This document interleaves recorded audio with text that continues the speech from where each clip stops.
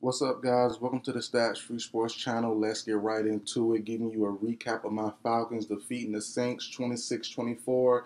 Younghoe Koo saves the day, career-long 58-yard field goal, man.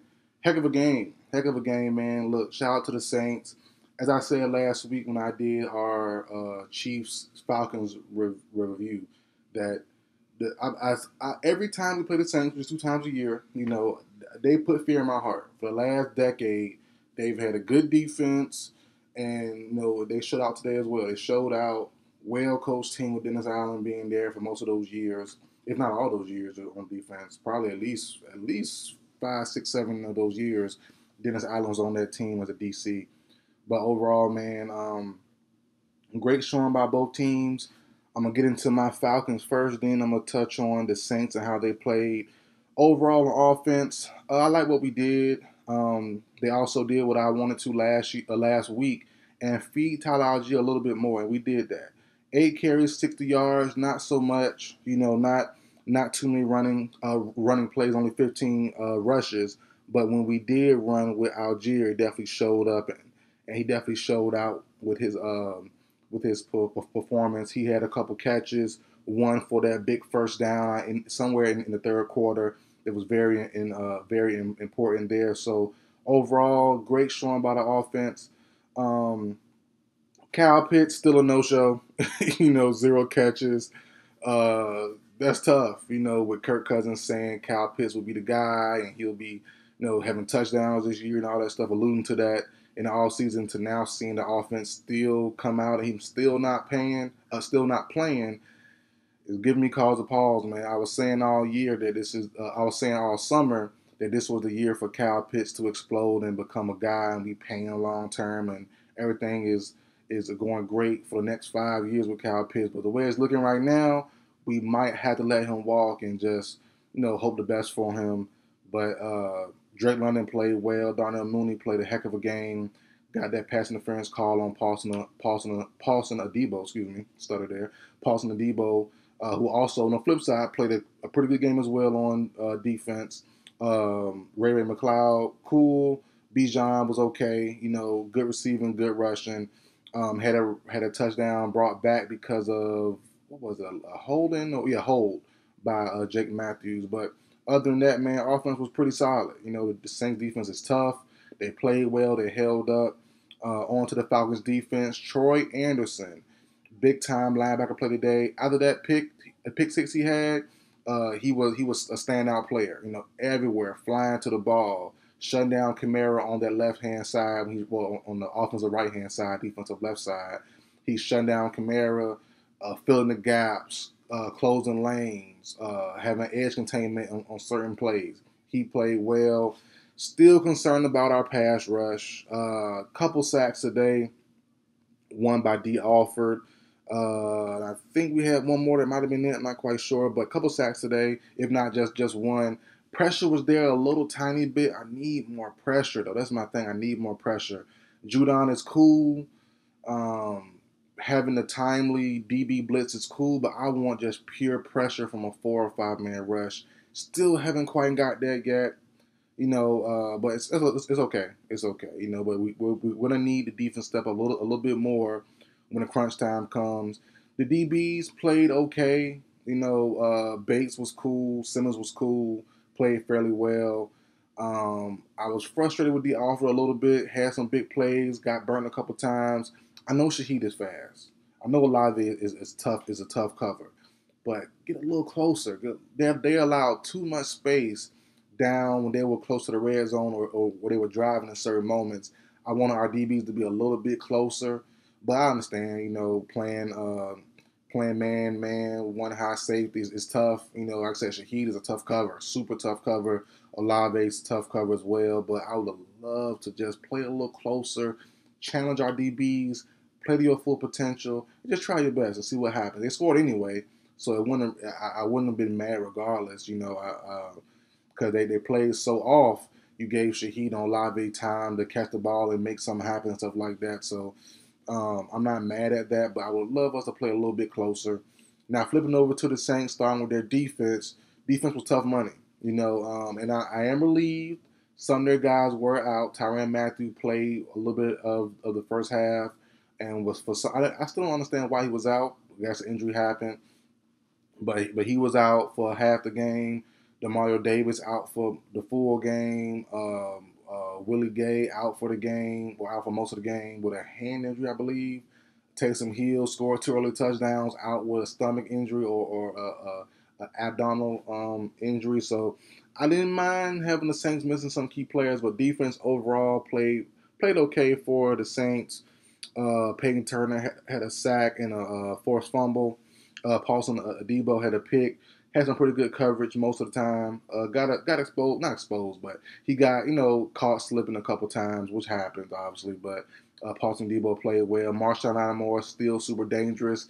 I was saying in the offseason, please trade him away.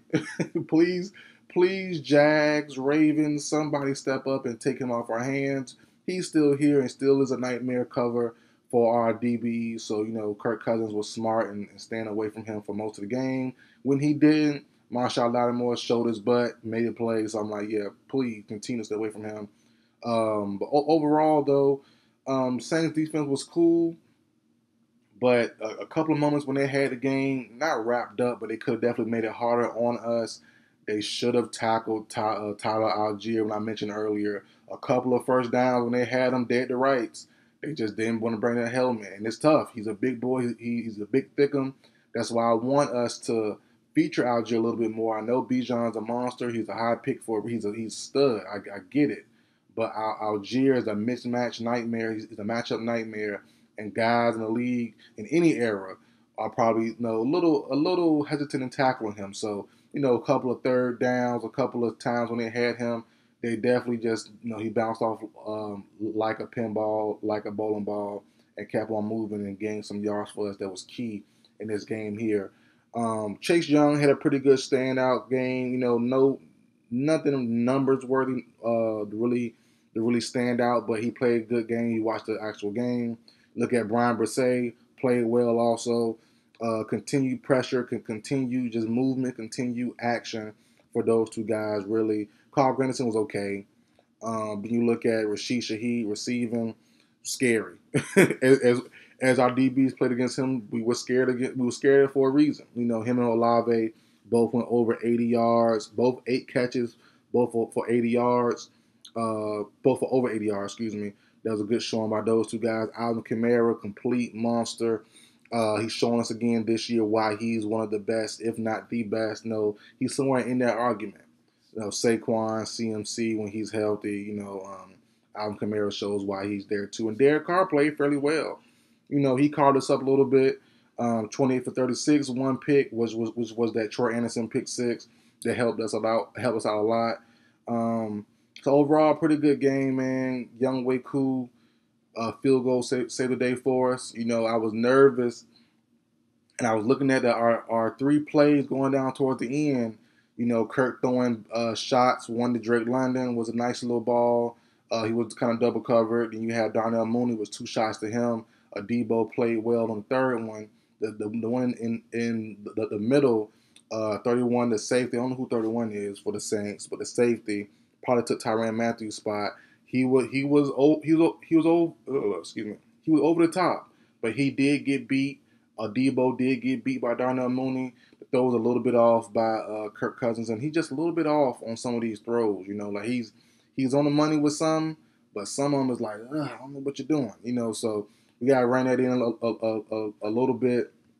But overall, I'm enjoying what I'm seeing, man. Like I said before, I don't expect us to win every game. Not one of those fans. We gotta win every game. I don't expect us to do that, but I do expect us to be a competitive team, us to make some noise, and also for us to also just be in the mix. I just want to be in the mix. I don't want to be a team that misses the playoffs. I want to be in the mix, be able to say, hey, they are tough out. If we win, we win. We don't, we don't. But they are a tough out, and we are definitely looking like we're that team.